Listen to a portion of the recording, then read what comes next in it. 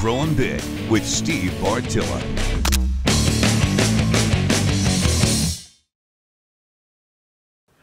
As deer hunters, we all want to build deer numbers. I mean, it's just a natural desire. And in a lot of cases, it makes a lot of sense. You know, in certain pockets of the whitetail range these days, the deer numbers are way lower than the habitat can support. But we also have to remember that too high deer numbers are not a good thing. If we get too high deer numbers, what ends up happening is that the habitat starts getting destroyed. All the prime browse that's growing out in the woods ends up being decimated because the deer numbers are just too high. Okay, so what problem does that cause? The first thing they do is they wipe out all the prime browse. A deer can eat 4 pounds, it's going to vary based on weight and maturity, but eats around an average of 4 pounds of food each and every day. So if you're trying to pack in 100, 150 deer per square mile, that takes a ridiculous amount of forage. You know, so what do? First, they wipe out your prime woody browse, the woody browse that they like the most. Then they end up decimating the secondary level of woody browse, the tertiary level of woody browse. By the time you're done, when deer numbers are ridiculously high for too long of a period of time, you don't even have starvation browse that's regenerating. While this is going on, the carrying capacity, the amount of deer the habitat can support, is going down because they're destroying prime foods.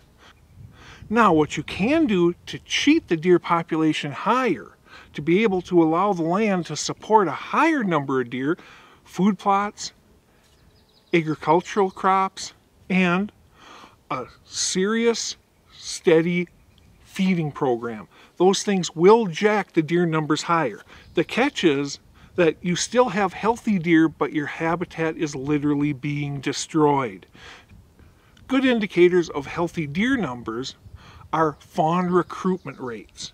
What that means is how many fawns successfully make their first fall, how many survive to that. If your does are producing an average, you look at all the does across the habitat, if they're producing an average of 1.5 fawns per doe in Midwest ag country, we're doing good. You know, above that, we're doing excellent. Below that, you're starting to get into an area of concern. You get below 1 fawn per doe, now you've got trouble. You know, that's starting to indicate in that Midwest farm belt that you have very unhealthy deer.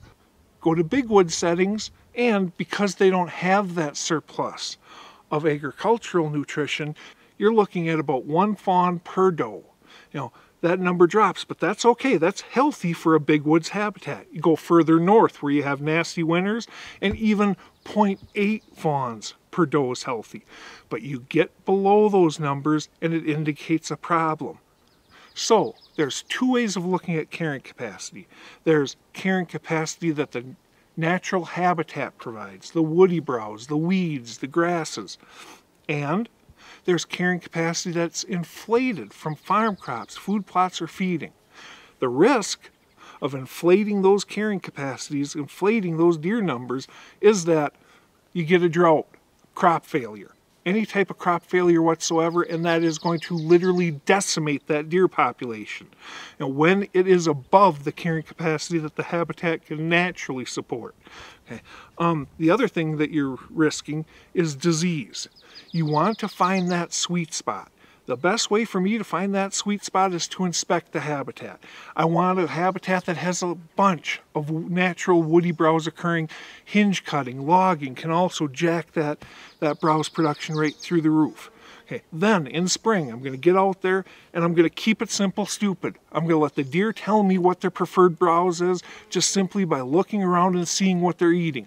Of that preferred browse, if there is 25% or less of it that they can easily reach, you know what, I got too many deer, I got to kill some bunch of does and increase the food production at the same time.